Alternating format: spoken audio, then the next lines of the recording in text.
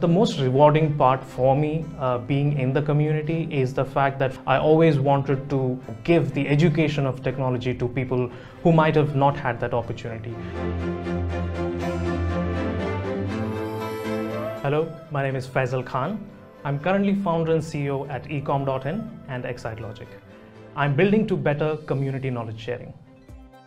So after working for almost 12 years in the IT industry, I realized that I had much more to offer with regards to my skills.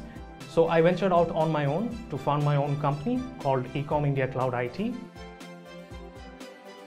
So soon after I started ecom.in, which is a cloud native company on AWS, I started seeking out groups and communities to learn more about AWS. And this is where I came across the AWS Hyderabad user group.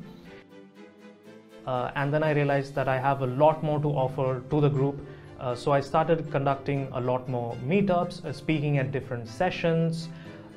And this led on to further developing a lot more things for the community.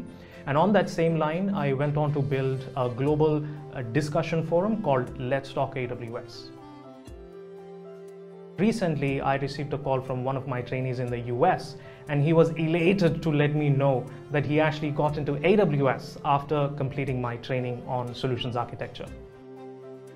With all of the work that I did for the community in terms of speaking events or building out tools for the community, the rewards were great. And one of those rewards was actually becoming the user group leader for the AWS Hyderabad user group. And on that same line, a few months later, I also happened to be selected for the AWS Community Builder program. And with consistent efforts and a lot more work, soon I became an AWS hero.